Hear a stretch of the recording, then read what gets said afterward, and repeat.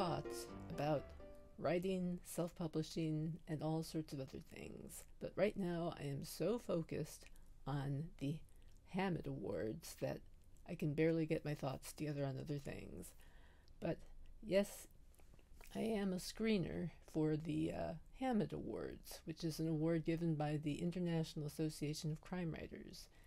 And it's been quite an experience. I have a box of books downstairs that is waiting for me to look at it. And I'm tearing through the books that I'm able to tear through as fast as I can.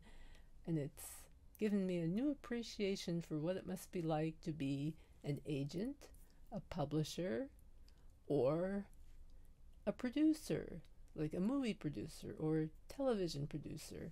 I can totally now appreciate where they're coming from.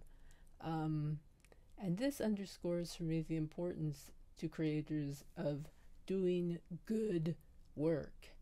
And doing good work involves continuing the day in, day out process of the doing. That's the most important part, along with all the other stuff that goes with it afterward, of course. There's lots of work involved in self-publishing or doing anything creative on your own. But in any case, it really underscores for me the importance of focusing on quality. And that's why I try to teach people. I have a couple of courses. I have a mystery writing course and a plotting course that I teach on Udemy. And I hope someday to offer more advice to people, maybe in a different manner. I don't know. We'll see. I'm thinking about it. All right, then. That's it for now, and it's back to working on a screenplay and reading books like mad.